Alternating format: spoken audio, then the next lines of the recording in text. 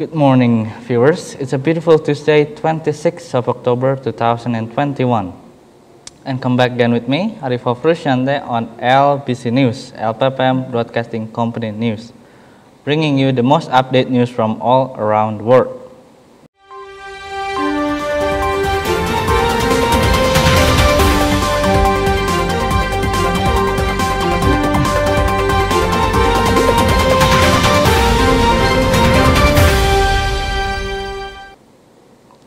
Viewers, our headline today is SMK 2 LPPM RI Majalaya student create a new and innovative water irrigation system.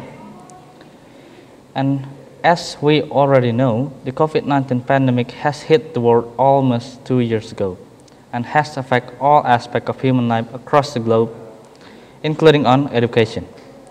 For more than a year now, students must study from home, which makes them less creative. According to the UNICEF, the pandemic has forced children to spend their precious time of their life separated from family, friends, school, and play. All of these things are important to their childhood. However, this does not break the spirit of students from SMK to LPPM RI Majalaya.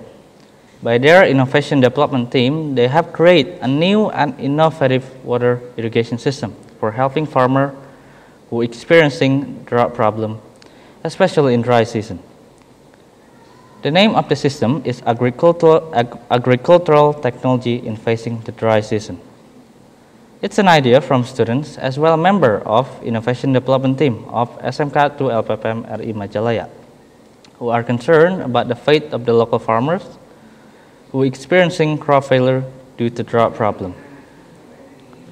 According to Mr. Angkus Kusnadi, the Vice Principal of Student Department, the innovation team consists of Anan, Ahmad Abdul Ghani, Dikre Prambudi, and Putri. Anan said that he concerned towards the irrigation system that used by the local farmers in Biru district. Anan then with his friends discussed the project with Mr. Irwan, the supervisor of the project. The innovation team then observed some fields in Biru, Padaulun, and Neglasari district, and based on their research in the fields, that the drought problem that experienced by the local farmers is caused by the extreme dry season, which is very detrimental for the farmers. The system aimed to help farmers by providing a different water irrigation system that works in all seasons.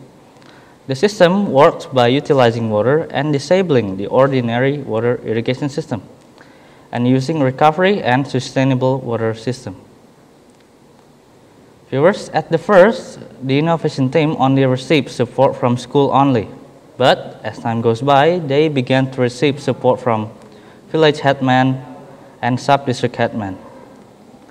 Although the system is still under research and development stage, but the innovation team hopes that in the future, the system will be used by the farmers to prevent another detrimental crop failure. Viewers, that is LBC News for this morning. Thank you for watching. I'm Arrivo Fruciante. See you next time and have a nice day.